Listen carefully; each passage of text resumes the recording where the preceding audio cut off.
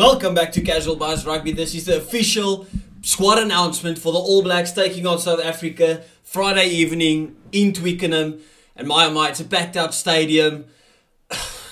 My emotions are all over the place, to be honest, man. I don't even know how to feel about it. I said it in the squad announcement for the South African team that I don't care too much about the result. As you know, we went with like a full strength front row or full strength forwards pack. And then like a rotated team when it comes to the back line. But I mean, the All Blacks have just went full out. They're going for the throat, going for the kill. And I mean, I think New Zealand will take a lot of confidence if they get another victory. I think that will be 3 or 4 in a row for the All Blacks over South Africa. I mean, let's get into it.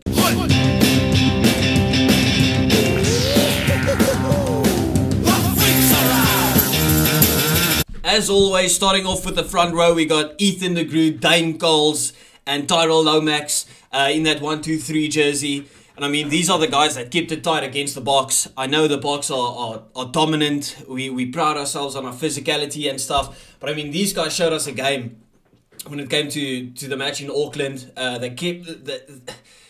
They restricted us, to be honest. I mean, I think they won a couple of technical penalties. I wouldn't say either one of the two teams dominated each other. And just to keep us sound when it comes to the scrum and the line out is an achievement in itself. So I mean, no issues there. The guys are absolutely brilliant. I mean, Ethan de Groot and Tyrell Lomax still have a lot of years ahead of them. They haven't even hit their prime, which is actually scary to think. Dane Coles there, and then you have Samasoni Takiao on the bench. I'm not sure oh my goodness, Cody Taylor, is he injured? Is he just resting? What's the reasoning behind it? Because I still feel he's the best hooker in that All Blacks jersey. But I mean, moving on, you got Sam Whitelock and Scott Barrett, of course. Brodie Retallick injured. I'm not sure, is he going to be fit for that first game of the World Cup? Probably not. But he will be fit for the main games of the World Cup. So, I mean, Sam Whitelock, nothing extra to say. Usually in that 5 jersey, but I mean, 4 or 5 doesn't really matter. And Scott Barrett, who in my opinion at the moment is still the best lock in the world.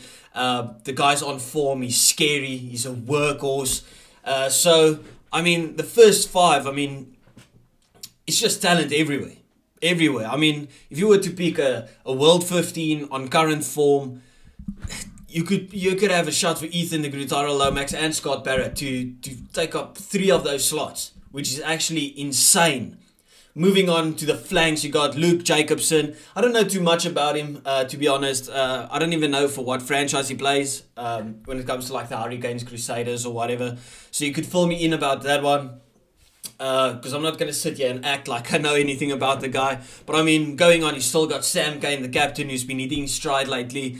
I know there was a lot of criticism about him, but just as Peter Steff, we had like criticism about Peter Steff in that number 7 jersey. Sam Cane has just upped his game since the start of the rugby, almost said the rugby championship, the Super Rugby Pacific, and he's taken that form over into the rugby championship. Of course, he got injured, but I mean, the guy is class. He's just the same as Scott Barrett, just a workhorse, always there, a great leader for the team. And then, of course, number 8, the best player in the world, Ardie Savea. I mean, the less I say about him, the better. I mean, I could say he's the best player in the world and it would still feel like slander. So, I mean, that forwards pack is absolutely insane. It's like this dominates every team in the world, physically. I'm talking about physically, skills, everything, except for maybe the Boks that could match it. Like, they're probably better than the Boks when it comes to the forward pack.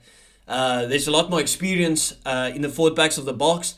But I mean, just skill level, talent, experience, just a mixture of everything from the All Blacks. And I mean, you can't go, you can't say anything or you can't do anything else than just respecting it. So moving on in that back line, and I mean, there's no surprises here. They've gone with a full strength back line. Aaron Smith in that 9 jersey, absolutely brilliant. Richie Mo'unga, the best 10 in the world, especially now at the World Cup, seeing that all the other 10s are injured. I know there's shouts for Finn Russell, but I think Richie Mo'unga is levels above. That's just my personal opinion. You can disagree, but if you disagree, you're wrong. So Aaron Smith, Richie Mo'unga, inside centres of Geordie Barrett, Rico Ioane. I mean, since those two have been paired up, they've been absolutely class. Like, A+, all the way. And then, of course, wings, you got Mark Talia, absolute machine, and then Will Jordan, who looks like he's going to score every time he touches the ball, which is frightening. And then 15, Beauden Barrett, who's been absolutely brilliant. So, I mean, just look at that starting lineup. It's talent, it's insane. And, I mean, the All Blacks surely have to be the favourites if you just look at it purely just because they decided to go full-strength team. I think Fozzie has seen this as a massive confidence booster for New Zealand, even though their confidence is high, to beat the Springboks just before the World Cup, and then you play France and stuff. I mean, you can't go wrong deciding to go full strength team. Clearly not worried about injuries, as I was talking about the Boks, because I was like play a full rotated team against this New Zealand team. Just avoid injury at all costs, because our guys are very fragile at the moment. Just feels like we can get an injury from anything. So you got to give it to New Zealand. Going up for the throat, going for the kill, no worries, saying we don't care about the injuries. We're playing our full strength team to get that chemistry up, get that peak, keep that peak form going into the World Cup. Samisoni Takiao on the bench together with the youngster Tamaiti Williams and Fletcher Newell. It's the youngsters. That's the future of the All Blacks right there. Josh Lord on the bench with Tupovai, or Tupovai, not sure on the pronunciation of the name. Going on Dalton Papali'i. Is it possible to play a flank pairing of Dalton Papali'i, Sam Cane, and then you've got Adi Savia behind him? I don't know. Maybe I'm just underrating Luke Jacobson because I don't know anything about him. Obviously, Shannon Frizzell is that first choice in that number 6 jersey at the moment. Maybe unless, Brodie Retallick was back. You have Brodie Retallick, Sam Whitelock, and then you throw in, Scott Barrett in that 6 jersey. I don't know. Tell me what your preference is. But I mean, Dalton Papali'i is a play and a half. Like, I would do anything to have him in our team. I don't know if he's rated as much in New Zealand, but for me, he's just a workhorse. He's just everywhere over the field. And then the back line, it's kind of a weird back line. They went with the 6-2 split as well. Cam Roygaard, very exciting, very composed for his age. Just exudes class.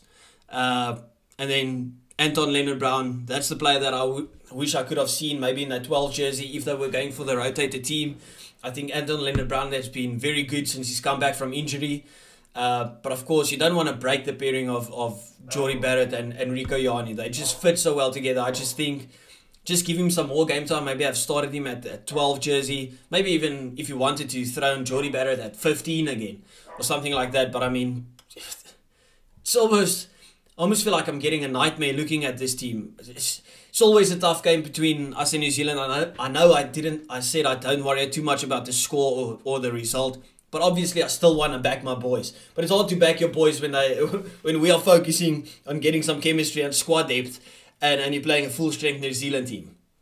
So, let me know what you think about it. What changes you have made.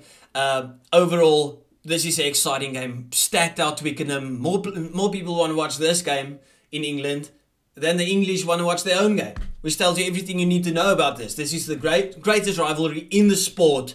No doubts about it. And I'll see you tomorrow for the match preview.